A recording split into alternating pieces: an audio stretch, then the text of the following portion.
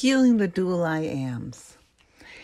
In the presence of Dual I Ams, I flicker in and out, for I am the vision, and I am the scent of being the silence and shout.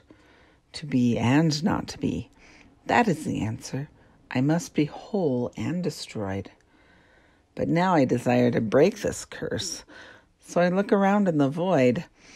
In this state of in and out, in duality's mystery, I reach into the crux of time to heal the bane of history. Made into 33rds are two, the goats of Yom Kippur, the sin and the sacrifice offered to make the element's obedience sure.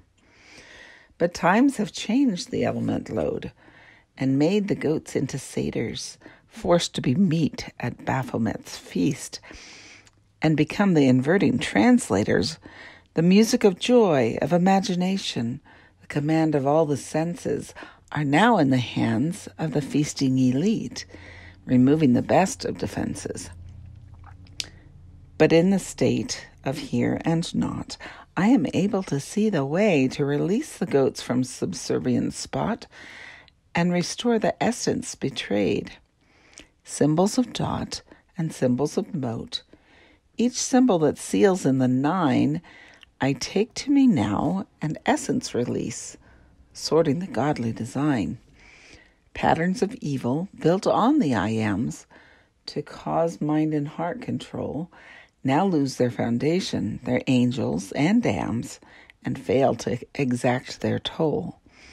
Into the realms of self-existence, into myself I return.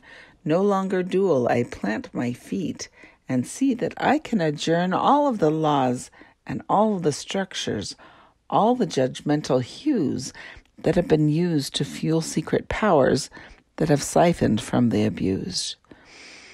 Now dancing with the elements and with my husband combined, I bring defeat to the worldly elite and sabotage all their crime. All of creation within an elation, dance with rhythm and rhyme, and know now the power that rules final hour and brings to earth love's set time.